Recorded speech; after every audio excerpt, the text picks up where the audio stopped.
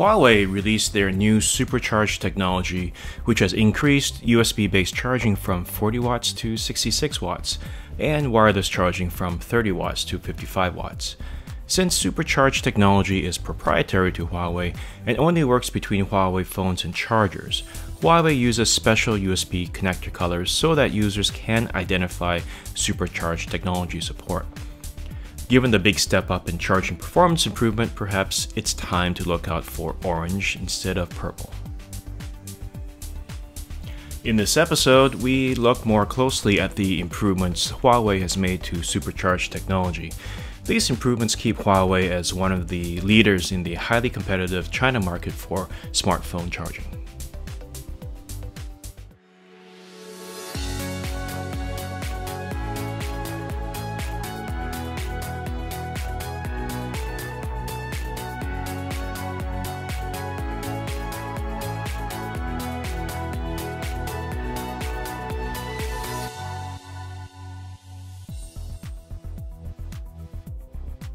In previous episodes, we looked at Xiaomi and Oppo charging, and this Huawei episode rounds out our series on China-based charging technologies. Like Xiaomi and Oppo, Huawei uses special USB A to C cables and chargers to support its 66-watt Supercharge technology.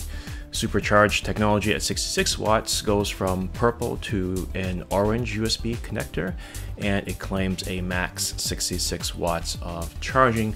Again, this is only from Huawei, and we'll see how far it actually gets to support 66 watts. Let's first start with the Mate40 Pro from Huawei, which supports the new 66-watt Huawei Supercharge protocol. And we compare that with the Mate30 Pro, which supported the previous generation 40-watt Supercharge protocol.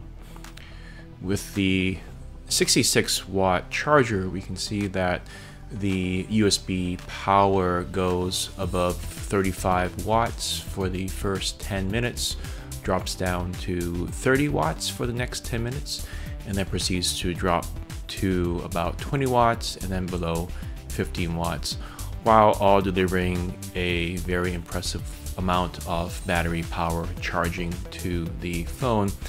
With the 40-watt charger, the battery power stays well within the 15-watt level. So with this much higher power charger, we can see that the Mate40 Pro is able to reach a full 100% battery in about 1 hour. While with the Mate30 Pro, it takes more like roughly about 100 plus minutes to hit the same level of 100% battery charge, maybe closer to about 110 minutes. So clearly much superior charging performance with the 66-watt charger versus the 40-watt charger. Next, let's look at the temperature sensitivity for charging using the 66-watt charger with the Mate40 Pro. On the right, we keep the same setup that we had before, where a fan was involved to remove the excess heat, and on the left, we remove the fan and see how well the phone charges at a higher temperature. You can see that with a fan involved in the setup, the USB power and the battery power is higher initially for the first 20 minutes versus the setup without a fan. But generally speaking, over a longer period of time, we can see that there's pretty similar charging performance and charging times for both these cases. And we can see clearly that even with a fan in the setup to reduce the temperature, that doesn't have that much impact on the overall charging rate. In addition to Huawei's own 66-watt Supercharge protocol, the Mate40 Pro also supports the more standard USB power delivery. Here we use a 65 watt USB power delivery adapter, but you can see here that clearly the Mate 40 Pro has a preference to charge faster with its own technology. With the standardized 65 watt USB power delivery charger, it is only charging at a max of 14 watts, and that results in much slower charging times overall versus Huawei's own 66 watt charger. So if we take a look at how long it charges to 100% with USB power delivery, it takes close to about 105 minutes to fully charge versus about 60 minutes to fully charge with its own 66 watt charger. So which is faster, Huawei's Mate 40 Pro and the 66 watt charger, or the Xiaomi Mi 10 Ultra and its 120 watt Quick Charge 5 charger? Both chargers represent the fastest charging technologies available from Huawei and Xiaomi. We can see that with the Mi 10 Ultra and the 120 watt charger, there is a quick burst of USB power drawn, but most of the initial charging is done at a 25 to 20 watt level, which is very similar to what we see here with the Huawei Mate 40 Pro. Over time, there is similar levels of performance in charging, but we do see that the Mi 10 Ultra is able to achieve 100% battery quicker than the Mate 40 Pro. The Mi 10 Ultra with Quick Charge 5, 120 watts, achieves full battery in close to about 45 minutes, which compares to 55 minutes with the 66 watt charger from Huawei. Let's switch gears now to wireless charging. We will look at this 50 watt wireless supercharge stand that comes from Huawei. You can see here it has a built-in fan to remove excess heat while charging. It also uses the same 66 watt charger for powering the stand.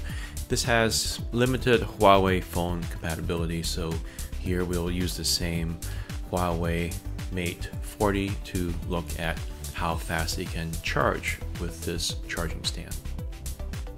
This 50 watt Huawei Supercharge wireless charging stand is so much better than the previous generation, which was a 27 watt Huawei wireless charging pad. This pad worked with the Mate 30 Pro, which we'll compare here with the Mate 40 Pro, and we'll use room temperature with a fan to get the fastest charging so we can remove the excess heat and not slow things down. We can see that with the Mate 40 Pro and the 50 watt wireless charging stand, the battery power that is used to charge the battery inside the Mate 40 Pro is very high. Initially, it is close to about a 33 watt type range, and then goes down to closer to about 20 watts and vacillates back and forth. Overall, this is very fast charging levels for wireless charging. Compare this to the Mate 30 Pro and the 27 watt wireless charging pad. The battery power is consistently under about 8 watts. So this really results in a overall charging speed that is dramatically faster compared to before. And with the Mate 40 Pro and the 50 watt wireless charging stand, it achieves 100% battery in about an hour, which is again pretty impressive and much faster than the previous generation. Let's again check the temperature sensitivity of the Mate 40 Pro with the 50 watt wireless charging stand. On the right, we have the case that we had before where a fan is used to remove the excess heat, and on the left we remove the fan. In both cases, the power goes up very high initially. You can see that the battery power in both cases initially gets to about 33 watts of charging, and with a fan it's able to bring the temperature down somewhat, and it's able to go up again for a brief period of time. But during this charging, you can see that just overall there is still a lot of heat generated despite the fan. So most of the time, even with a fan, the battery power that is used to charge the battery is mostly around a 20-watt level. Without the fan, it stays close to a 20-watt level, but it has to drop pretty frequently to about 10 watts. But still, with the fan versus without the fan, there is similar levels of charging performance. With the fan, we hit full battery charge in about 60 minutes, and without the fan, it's a little bit longer, closer to about 65 minutes, but pretty similar in terms of overall charging speed. The Mate40 Pro is also able to work with standard chargers like this 15-watt Qi EPP charging pad, but you can see that the charging levels are so much lower compared to what the Mate40 Pro can do with its own 50-watt wireless charging stand. The power level on the battery side is only about 2 watts or so with the 15-watt Qi EPP versus these much higher levels, and as a result the charging performance is very slow with this 15-watt Qi EPP pad. If we speed things up, you can see that it only gets to full 100% charging after about 400 minutes compared to close to about 65 minutes with its own 50-watt wireless charging stand. Clearly, the Mate40 Pro and Huawei in general prefers its own proprietary wireless charging technologies versus using industry standard ones. Let's do another head-to-head comparison between Huawei and Xiaomi, again with the Mi 10 Ultra, but this time with the 55-watt wireless charging stand from Xiaomi, which, similar to the Mate40 Pro, this stand is proprietary to the Mi 10 Ultra phone. And if we look at the max battery power being used to charge the phone while charging with the Mi 10 Ultra, a lot of the charging power hovers around a 23 watt level initially, but with the Mate40 Pro and its 50-watt wireless charging stand, initially the battery power is really juiced up to about 33 watts, and this results in much faster initial charging for the Mate40 Pro and its 50-watt wireless charger. But over time things slow down. You can see that the battery power hovers between 10 to 20 watts for a long period of time. This is much lower than what we see with Xiaomi. So over time the Mi 10 Ultra actually gets to 100% battery faster in almost 60 minutes, while the Mate40 Pro and its 50-watt wireless charging stand hits full battery after about 65 minutes. We hope you enjoyed this episode on the Huawei Mate40 Pro and the new version of Supercharge technology. Again, that supports 66 watts max of USB versus 650 watts max of wireless charging power. Both of these levels are pretty impressive. This completes our short series on China-based charging technology, starting from Xiaomi down to Oppo and finishing up with Huawei. Next, we'll compare these charging technologies from China with what we see from other global brands. To stay up to date on our latest testing analysis, be sure to subscribe here.